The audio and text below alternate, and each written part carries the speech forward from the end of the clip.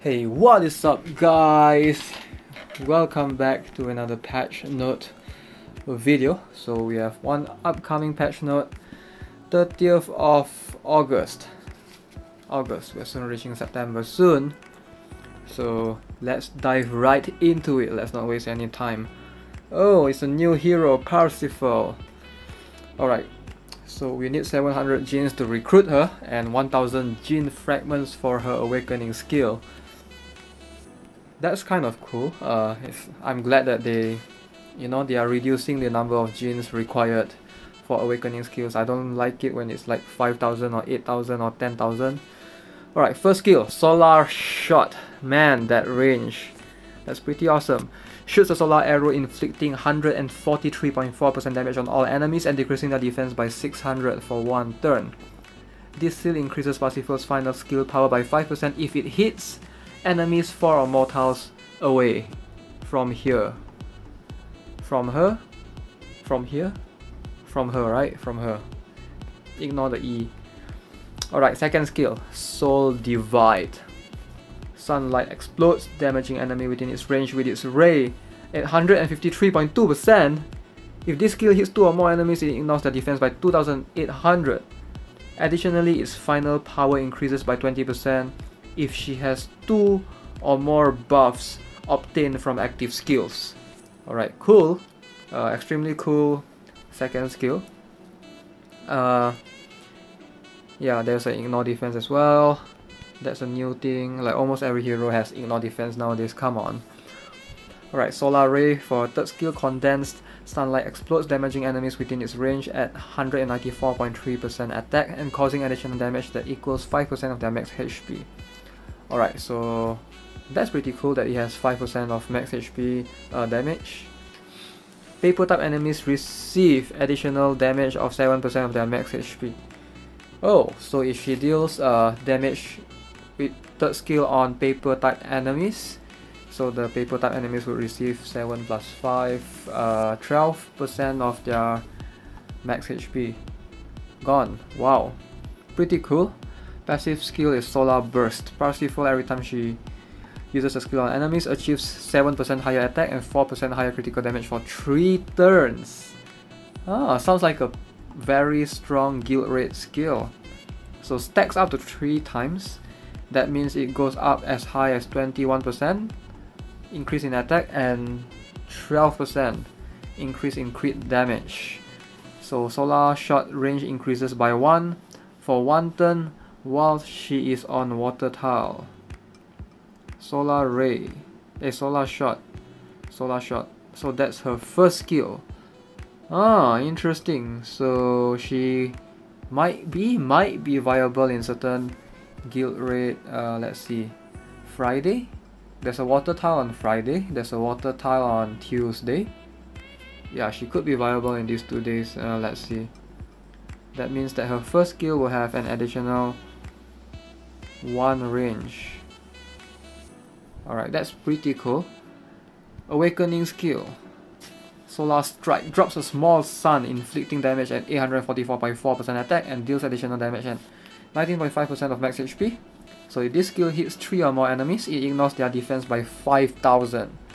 Very cool awakening skill. Love it. Alright. So you can obviously recruit her from the guild shop. Alright, let's have a look at the guild improvements. What have they improved? What can we look forward to? There's a Dark Fortress improvements free season. So they are adding the practice mode. Really liking this. A new button for practice mode will be added besides the existing enter button. You can practice the dungeon of that day.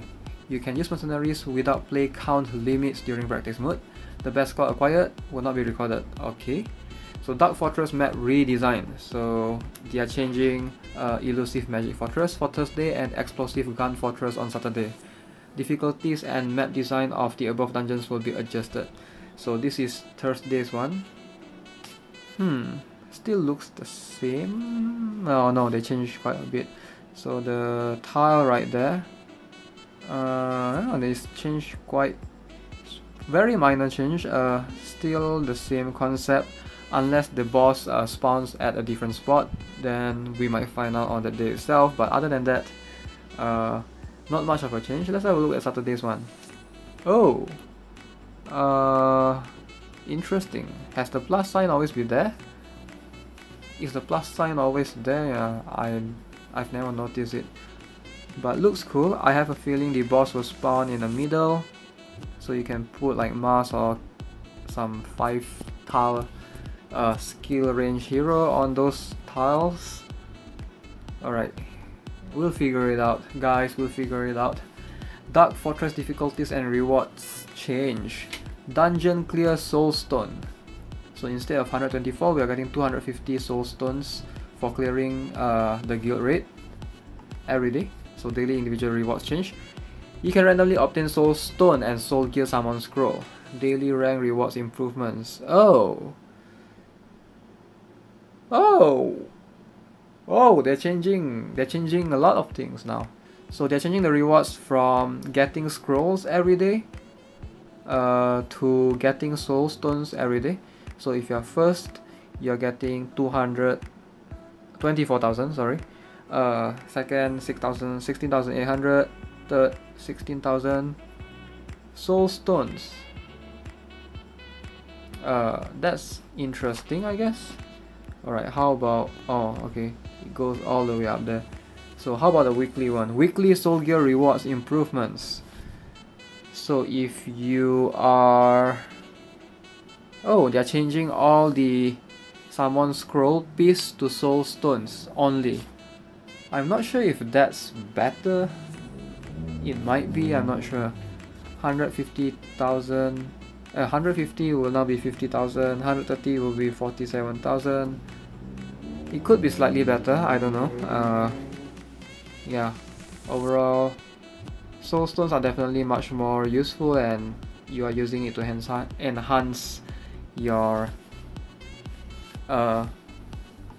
skills most of the time, your soul gears. The best amount of points obtained will be recorded instant of points accumulation. Alright, so you can do 2 runs now, and they will take one of the better ones for your score for calculation, and the last one will not be added. It will not be added together.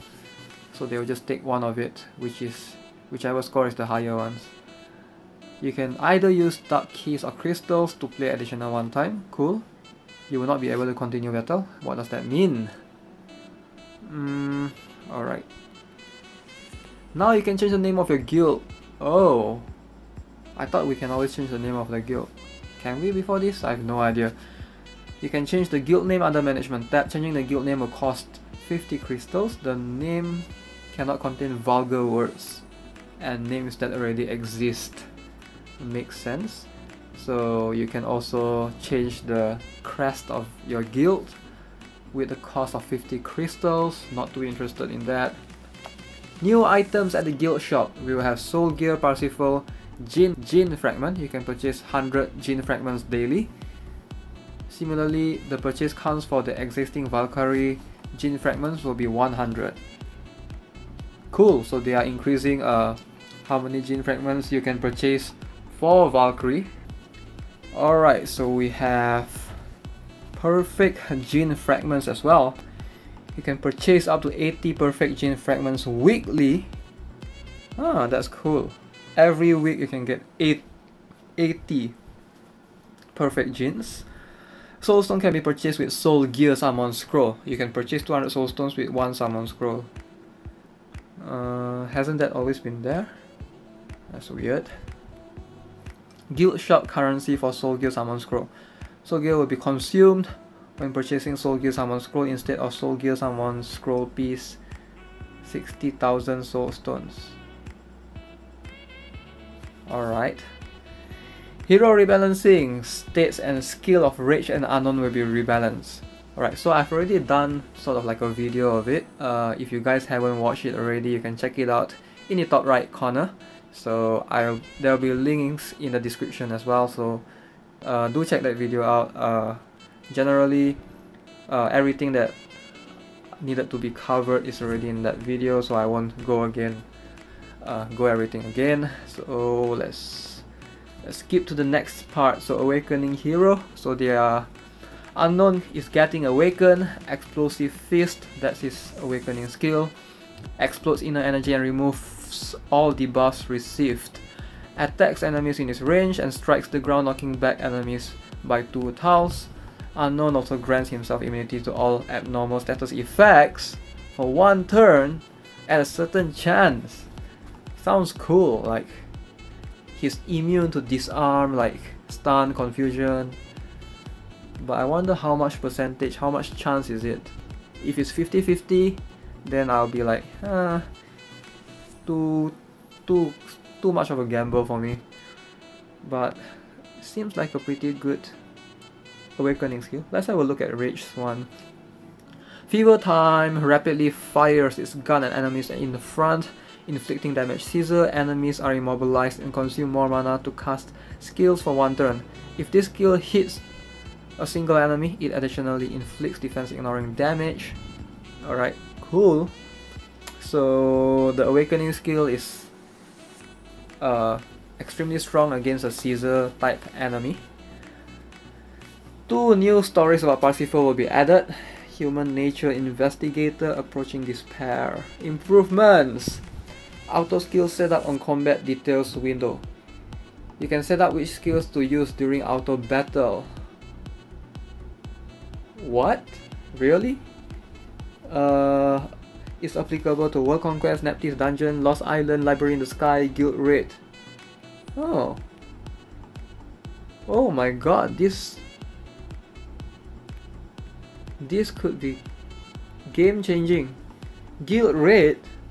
So you can choose which skills to use in Guild Raid. You can off the skills even. Wow. In World Conquest, in Neptune Dungeon, in Lost Island, and in Library as well. Cool. Alright, awakening skill adjustment. Soul bad guy. Tun tun tun tun. Alright, they are debuffing him. They are nerfing him. Release fire seals extinguishing fire, attacking enemies at 235.9% attack. Alright, so ignores the selected target's defense by 6000. If Sol is in cannot be healed status, this skill inflicts burn on all enemies within range for 2 turns. Burn targets inflict damage on all allies in a 1 tile range at 67% attack at the beginning of each turn. Alright, so they definitely nerfed that. I believe it was like 150% previously. Now it's like 67% attack. So the burn is not as strong anymore. I believe the modifiers is still the same, but overall, yeah, they're definitely much needed nerf. So he's still viable without his awakening skill, just that the burn is getting nerfed. The number of turns to be waited will be displayed for the awakening skill on the skill info window. Alright, that's cool. So I was wondering when they will add this, man. Like if you want to check how many turns required to use your awakening skill, like there's no way of checking that unless you actually awaken a hero and use it in battle.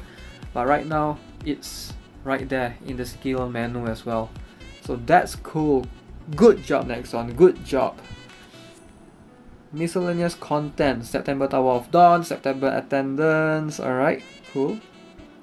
So seems pretty similar to our current month one. Inspector Gerard, Nox costume at Honor Shop. 1500 battle coins, you can purchase it once. Oh, interesting. Nox. Wait, what stats does it give? It's not mentioned here, right? Ah, that's weird. Well, it's permanent anyways. Who cares, right? Expedition event. The required time for expedition will be 30% off during the event period. Cool. Guild Raid achievement bonus event. The Dark Fortress rewards will be changed to Soul Gear Summon Scroll ×1 during the event period. Alright, so there'll be a Guild Raid achievement bonus event. Dark Fortress rewards. Alright, so Soul Gear Summon Scroll piece ×2 now will be Soul Gear Summon Scroll ×1. That's awesome, man. So I believe this is the dailies, right? Yeah, the daily, if you play the guild raid, you get 2 scrolls. Instead of that, instead of getting 2 scroll pieces, you get 1 summon scroll immediately. That's cool. September birthday hero costume. Let's have a look. Who is born in September? Serendy. Her costumes are pretty decent. Movement 1, attack and crit rate. And then we have Moa, Electra, Celestial as well. Not bad. I might get Celestial's one. 400 crystals. Yeah, I might get Celestial's one. Let's see. Price of Blue Unknown Djinn will be 30% off. Alright, so from 5,000 friendship points, it's now 3,500 friendship points. Cool. Unknown and Rage skill up event. So you'll get rewards if you skill up their skills. So first skill level 10, subjugation ticket times 30, not bad. Second skill level 10, 2000 mana stones. Third skill level 10, perfect gene fragments times 200, and awakening skill level 10, 200 crystals. Alright, that's kind of cool. For Rage, you're getting 5 energy potions for first skill max, 15,000 soul stones for second skill maxed, perfect gene fragments times 200 for third skill max, and 200 crystals for awakening skill level 10. So yeah guys, make sure you actually try your best to max level the awaken skill. So max it out to level 10, then you're getting 200 and 200, 400 free crystals. Right, stack up those ancient coin and what is that? What's Rage one? Blue jeans, yeah. You'll be using those. New package and items. Oh yeah, Parsifal's special box. So you're getting her set equipment and things like that. Cool, cool. No price, but pretty sure it's standard. Bird out of his nest. Swallow bow, parakeet suit, vulture helm. Alright, let's have a look. Ghost walk for 1 turn upon eliminating an enemy. For 2 set. Alright, if she kills someone, she gets to ghost walk. What does that mean? Does it mean she can move through enemies? If you have 3 set effect, increases attack by 60% for the first 3 turns. Increase directional strategy power by 15%. Whoa! That's pretty cool, man. 15% is pretty good. Directional strategy power. And it's permanent, I believe, since this attack by 60% is the first 3 turns. So her directional strategy power by 15% is permanent, is always there. So that's kind of cool. I wonder what does Ghost Walk means. Does it mean move through enemies or just getting an insane amount of movement? Alright, we'll see when it comes out. Midsummer Parsifal. Oh, obviously there's her costume as well. Not bad. Unknown and Rage special box. There's a package that you get the costume for Unknown and Rage. Oh, there's a new costume for Unknown. Back Alley Blue Wolf. And Rage as well. Blonde June. Alright.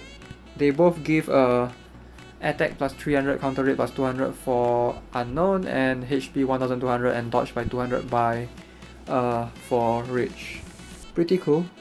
I saw Nox one. Alright, so Nox costume give 475 attack, 250 dodge. You can get his gene fragments by for 1500. You can purchase this entire package and get his costume as well. His costume is pretty much free if you play BOH daily. Shouldn't have difficulty getting 1500 honor coins. Yeah. Alright, so we have Blue Unknown Djinn box. Alright, no idea what's that. Energy Premium Package 1 and 2 will be on sale permanently. Cool. Packages under available year round. Awakening Conquest Package and Energy Premium Package 1 and 2. Blue Unknown Djinn box again. purchase limit 1. Cool. The error for set effect of imperfect test subject lasting for 2 turns has been fixed. Oh, okay. So yeah, I did hear someone was talking about this. I can't remember where did I read it. Was it in Facebook? Someone was mentioning that imperfect test subject lasts for 2 turns. So right now it only lasts for 1 turn. They fixed that already, apparently, after the patch. The error for nickname change ticket not working properly has been fixed, so that error has been around for forever.